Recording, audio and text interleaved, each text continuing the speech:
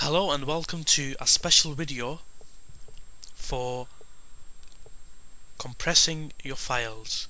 Now, when you have lots and lots of files on the internet, sometimes it's best to compress them, and what we can call is you can actually zip them.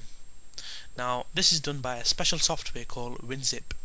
Okay, so you can actually download WinZip for free on the internet.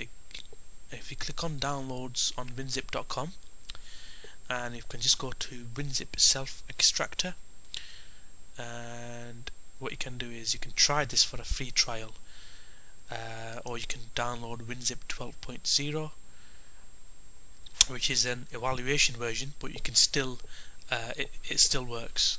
Okay, once you've downloaded this software to your desktop, to zip a file is pretty easy. Okay, I'm going to give you an example here.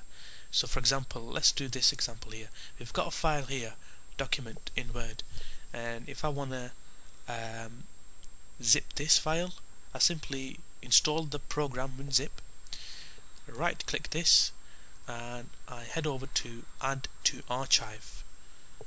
Okay, and once I'm on add to archive, I simply select the format I want. So in this case it's zip.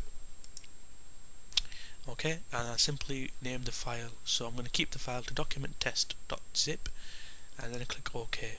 And as you can see, our file is compressed, and we can send this as a compressed file. It saves a lot of storage space, and you can do this with images and larger music files as well. Thank you for watching this video, and I hope you learned something new.